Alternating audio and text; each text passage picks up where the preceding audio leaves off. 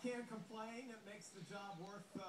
It's always a great job to be out here in the snow, but when you got some Thundersnow, kind of the icing on the cake. Let me take you back. This was at 58 after the hour, 7:58 Eastern, about 30 minutes ago, and take a look at what happened here about 25 minutes from downtown Richmond.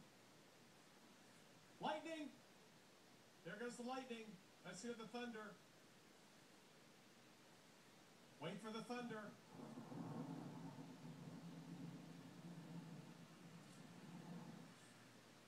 Now, did you count the time between the lightning flash and the thunder? That was under 10 seconds, so that's less than 2 miles away. That bolt came down so